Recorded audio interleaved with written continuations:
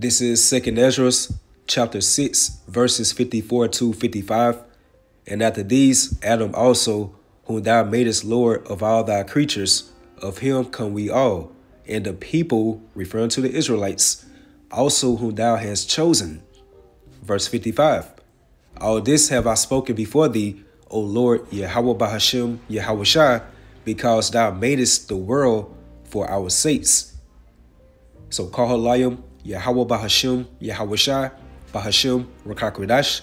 I give double honors to the apostles and the elders, a great millstone. Salutations to all you sincere Akim, pushing this word across the four corners of the world. You have an article right here from Dogo News, a heavy faith booster in the spirit. And it says right here, NASA, which is the National Aeronautics and Space Administration, confirms 6,000 planets beyond our solar system.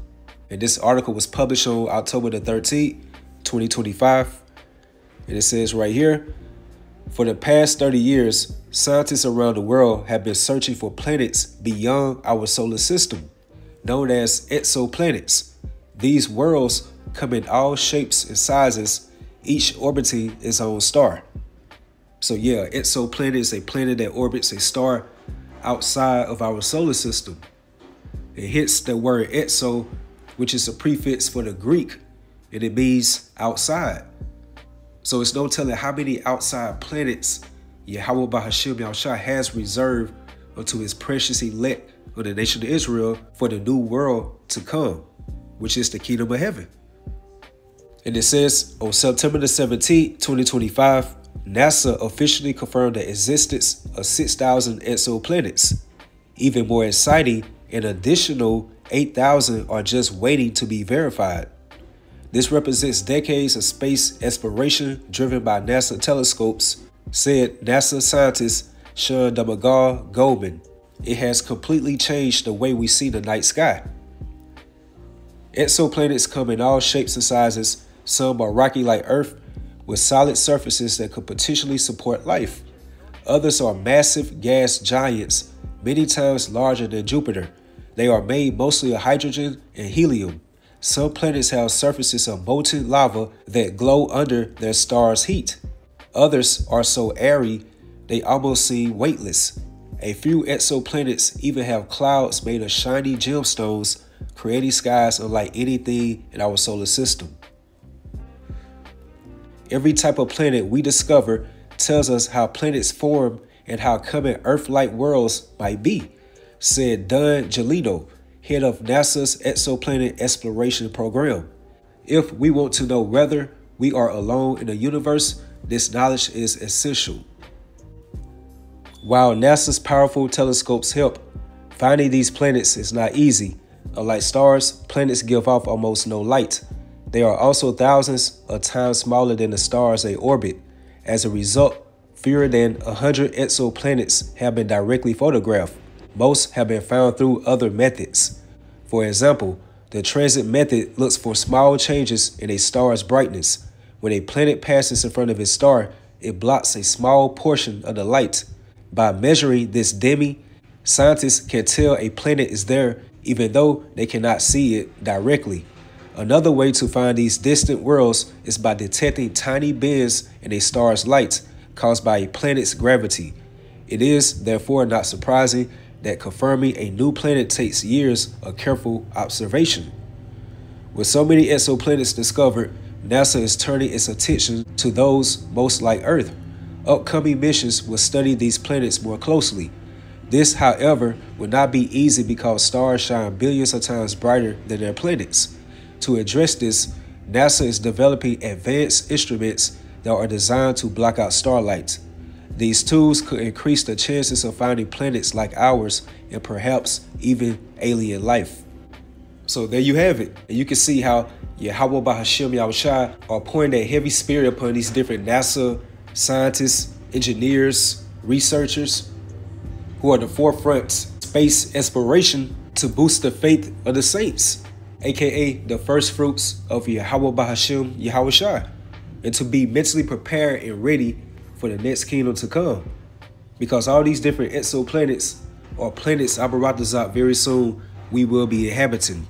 And really, it all makes sense how the tabernacle of Esau, Edom, beginning with their higher ups, they want what's promised unto us, which is the blessing of the kingdom of heaven, immortality. And definitely all the immaculate perks that's going to be associated with the kingdom of heaven, including all these planets, which takes me right to Job 14 verse 4. Who can bring a clean thing out of an unclean? Not one. Hence the tabernacle of Esau, Edom, which is why it's stated within Hebrews 12 and 16, lest there be any fornicator or profane person as Esau. So he's that vessel of dishonor that YAHAWAH YAHAWAH has customized to be made crooked. He cannot be made straight. Hence, he cannot be declared as a clean thing. He's the wicked according to the Bible. Which takes me right here to the point. Seeing his days are determined, which goes into decreed, the number of his months are with thee, thou hast appointed his bounds that he cannot pass. Like for instance, you have a thing within science that's known as the Van Allen radiation belt. And the Van Allen belts are two regions of trapped radiation that surround the earth and protect it from harmful solar and cosmic rays. And the so-called powers that be are very limited on trying to get past that. Like they're not able to. So therefore, YAHAWAH YAHAWAH has a spiritual Van Allen belt regarding Esau's rulership. And that's why these different NASA scientists, explorers, researchers are diving in heavy, because they want to inhabit these exoplanets. But it's spiritual that they cannot be able to assess those different exoplanets, because YAHAWAH YAHAWAH has appointed a spiritual Van Allen belt that the tabernacle of Esau, Edom cannot cross. And let's just say, hypothetically, they did have access to be able to travel to these different exoplanets. And by Esau being a fornicator, a profane person by birth, remember, he was created to be the wicked. Again, that unclean thing that cannot be made straight.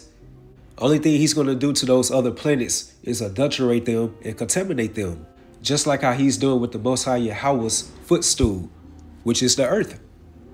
So again, the Lord is just having these different NASA scientists, researchers, engineers, having them to sit their asses down to only discover and research these different exoplanets, which is ultimately building the faith of the saints of YAHAWAH YAHAWAH, the elect of the nation of Israel. And I came across some info not too long ago regarding NASA, again, which is the acronym or abbreviation for the National Aeronautics and Space Administration. And once you look up the word NASA, which is spelled, of course, NASA in the Hebrew,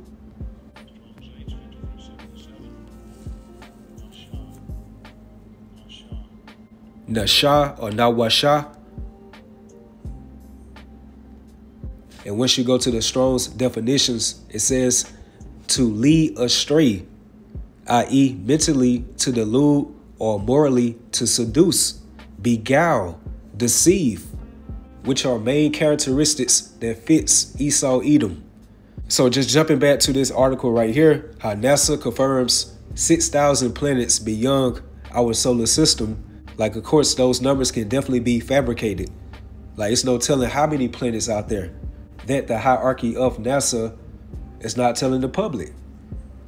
So anything dealing with Esau, Edom, especially dealing with his science and technology, you got to take it with a grain of salt.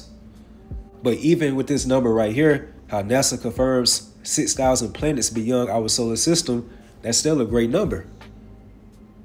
And right here within the article we just read, it says even more exciting, an additional 8,000 are just waiting to be verified. So ultimately, YAHAWAH is putting that work in, because according to John 14, verses 1 to 2, and as you can see from the heading, YAHAWAH comforts his disciples. And it says right here, let not your heart be troubled.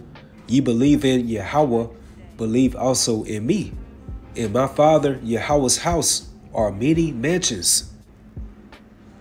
And let's get the word mansion right here within the Greek.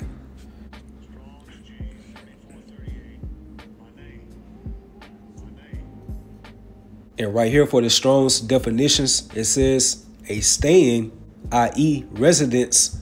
The at or the place, abode, mansion. And from the outline of biblical usage, it says a staying, abiding, dwelling, abode, which goes into like a house. So these different exoplanets that the forefront of NASA are discovering and putting forth out there to the public are nothing but reserved planets and more so jewels awaiting for the elect of the nation of Israel. So again, in my Father YAHAWAH's house are many mansions. If it were not so, I would have told you, I go to prepare a place for you. So when we read within the scriptures how Yahawashi is sitting on the right-hand throne of the Heavenly Father YAHAWAH within the spiritual realm, you know, like the Most High Yahweh's crib, he's not just only sitting there. Because that term for the right hand, it also goes into authority. So therefore, Yahawashi, he's putting work in. So by Yahawashi being that bridegroom, he's prepping everything to a T for his newly wife, his bride, the elect of the nation of Israel. And think about it like this. Yahawashi came as King Solomon within the process called reincarnation. And remember how long it took King Solomon in his glory to build his palace? 13 years. So you can just imagine how magnificent and luxurious that palace was. So fast forward to Yahawashi, our Lord and Savior, and being into his ultimate glory over 2,000 plus years and really 2 days for him, putting forth those finishing touches on those exoplanets. And of course, many other things that he has been probably working on. So all of that is so exciting and comforting at the same time, which again, while you see the heading, Yahawashi comforts his disciples. And remember, Yahawashi stated within Matthew 11:28, come unto me, all you that labor and are heavy laden, and I will give you rest. So by us taking that yoke of Yahawashi upon us, we are finding rest upon our souls via the Holy Scriptures. That true solace, consolation, and that spiritual relief. Because we know what we are going through right now, it's all temporal. But what we do have coming hits these thousands, if not millions, of exoplanets. All of that is going to be eternal, which is associated with our eternal glory. So again, let not your heart be troubled. Ye believe in Yahweh, believe also in me. In my Father Yahweh's house are many mansions, going into many exoplanets, dwelling places, abodes. If it were not so, I would have told you, I go to prepare a place for you. And if I go and prepare a place for you, I will come again and receive you unto myself, that where I am, there you may be also. And as it is written, here is the patience and the faith of the saints. And according to Lamentations, the 3rd chapter, blessed is the man that hope and quietly wait for the salvation of Yahweh Bahashem Yahawashi. And let's get right quick. Isaiah 54 verse 2. Enlarge the place of thy tent, and let them stretch forth the curtains of thy habitations. Spare not, lengthen thy cords, and strengthen thy states. Like soon that Yahawashi brings forth his righteous great reset, the planet Earth is going to expand like on a great massive level.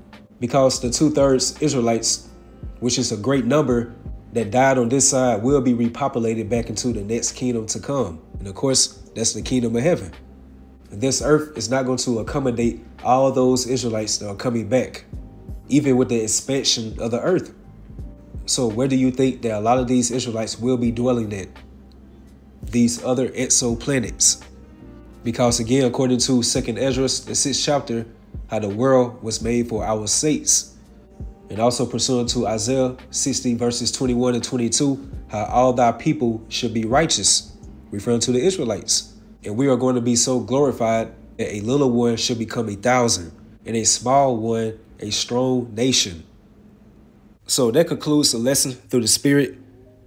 We as the Israelites have a lot of great things coming towards us. And for the ones of us that's walking through that straight gate, we just have to go through these few hurdles.